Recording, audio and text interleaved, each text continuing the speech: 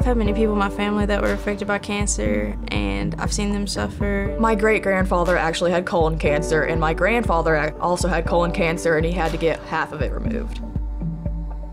The program started in 2016. The goals are really to motivate and prepare students from Eastern Kentucky to pursue cancer careers, research careers, healthcare careers, community engagement careers to help us solve the cancer problem in Eastern Kentucky.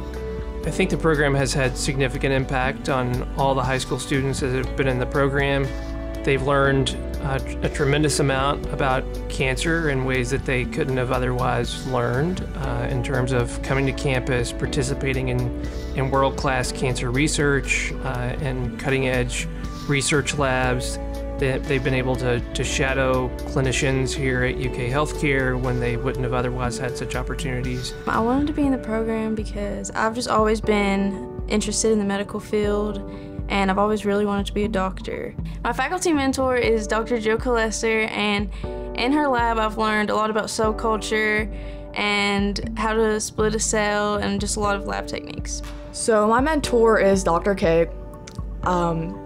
Her research is with colon cancer. I've been doing a lot of work with cell culturing and working with gels as well. Students learn a lot about cancer. They participated in significant amount of educational activities, including writing stories that have been published. We've published 2 books as a program where students have written personal essays about their experiences with cancer. This time around, we're having students write realistic fictional stories about cancer in Eastern Kentucky and how they navigate the various different issues that Appalachians face in trying to get care for cancer. Well, my story is about someone, and she gets kidney cancer.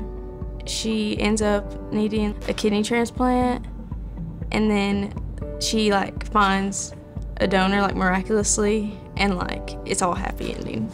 I was really interested in ovarian cancer when I first started this, and so my character actually has ovarian cancer.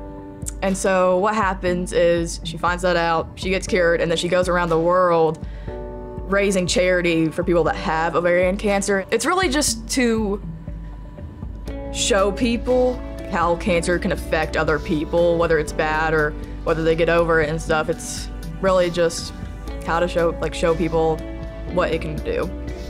I would say the thing I'm most proud of are the students. The students have been phenomenal. They're all fantastic to work with, and they've all done such amazing things. I mentioned, students going to medical school, graduate school, the high school students finishing high school and going to college. I've learned a lot about how cancer has affected Appalachia and how maybe in this program I can go back to my hometown and just spread information about how you can prevent cancer and habits and how to prevent habits that lead to cancer, and that can just help people in my community. I've learned so many things, honestly. I don't think I can name them all, but one of them is really how to work with people, different people. I've always been a shy kid, and I've had to get out there and meet new people and everything. It's really just a great program in general. You meet so many new people, and everyone here is really nice. Everyone can fit in.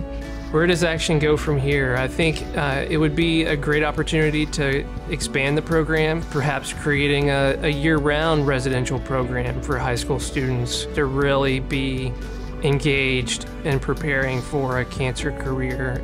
It could be a really unique opportunity. I think it's a great opportunity.